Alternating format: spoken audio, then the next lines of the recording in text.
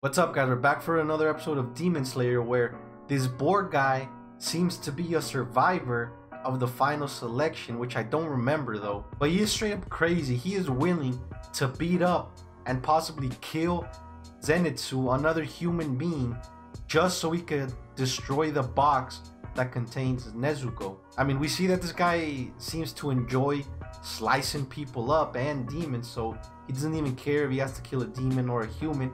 Seems like he'll do it anyways. I mean, even his blades, they're kind of designed to like rip flesh. I think he said something like that. So yeah, he's on some shit.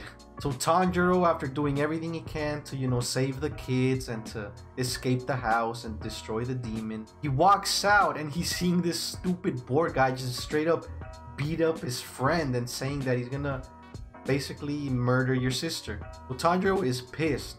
He was really hurt because of the broken bones and the fight he just had. But it's like he doesn't even matter anymore, man. He probably is filled with adrenaline, gives no shits. He's ready to attack, so I can't wait to see what's about to happen. So let's get right into the episode.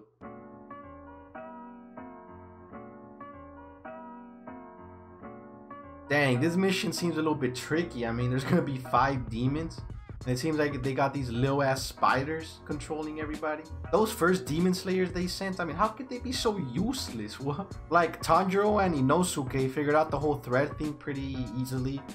They were able to dodge all of the attacks of the people being controlled. They even ended up pinpointing the exact location of the mother. So you're telling me all those like 10 other demon slayers they sent couldn't do shit? I guess that just shows that Tanjiro and Zenitsu and Inosuke are pretty strong for their level. Hey, I'll bet if they finish this mission, they might even get promoted to whatever it is that the next tier of the demon slayer is. But this forest could be super dangerous because we saw the owners of the Demon Slayer corpse say that they could possibly find the 12 demon moons there. And then behind them, behind the owners, so like the top of the class guys, was Giyu and another Demon Slayer. So you're telling me those two are like, they're probably like the highest rank, like rank 1. Who would have thought that Giyu was actually so strong?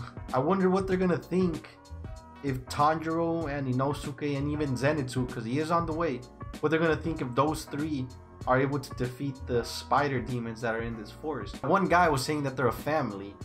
So they're a family of demons who use the blood demon art to control spiders. Yeah, every demon we see just does something different, don't they? Hey, maybe the mother is part of the 12 demon moons. You never know. But I guess we're just gonna have to wait and see. So I'll see you guys in the next episode, and I hope you guys stick around.